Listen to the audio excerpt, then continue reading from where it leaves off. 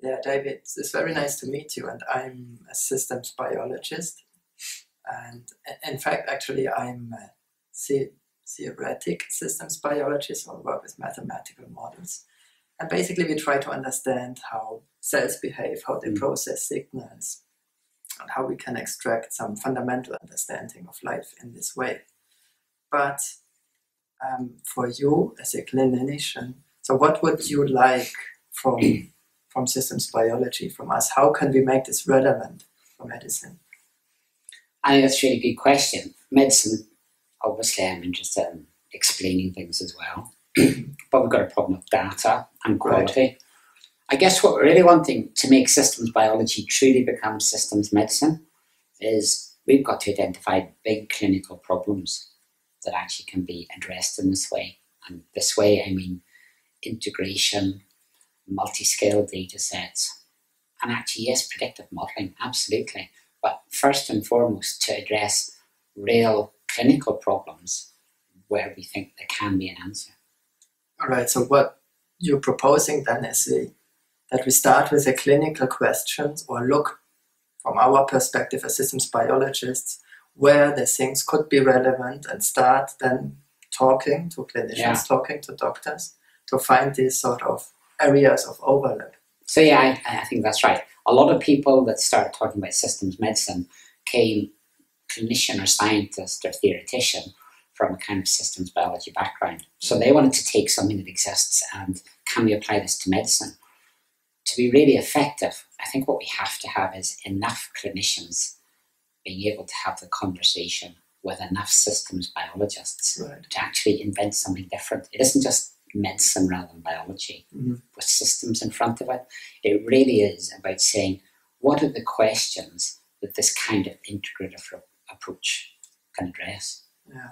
So maybe that's a good way, because the challenge, as you pointed out, then would be to get people interested, to get clinicians interested in what we are doing, and the other way around.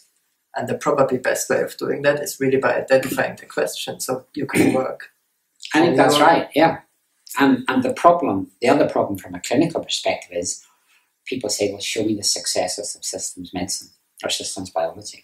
And actually, there are successes in terms of drug development, particularly in cardiovascular. But if you look across the piece, it's very difficult to put hand in heart and say, here are the big success stories. Right. And partly that may be because we've actually tried to take systems biology to explain cancer.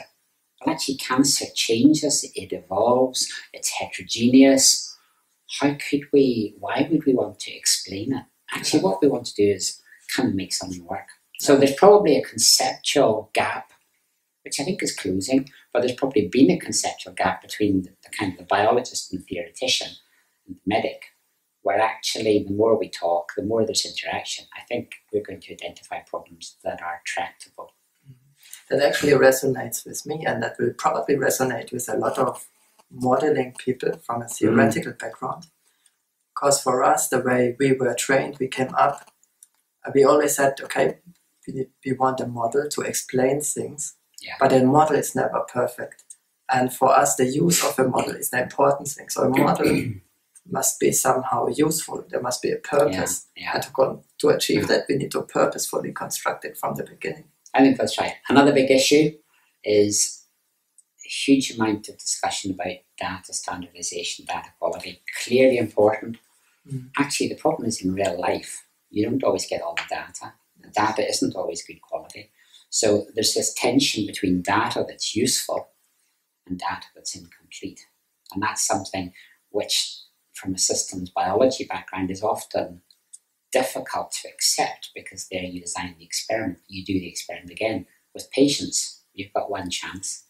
So I think to get models that can be used but are robust enough to actually allow for uncertainty or incompleteness, that's great. I think that's a brilliant theoretical challenge. Yes, and there's probably a lot of data out there already if you think about projects like the Cancer Genome Atlas that can be mined. But the trouble is, it's static data, so it's great, and that's good quality data. But how useful is that to an individual who says, what's going to happen to me in 6 months? What's going to happen to me in 1 year? What's going to happen to me in 3 years?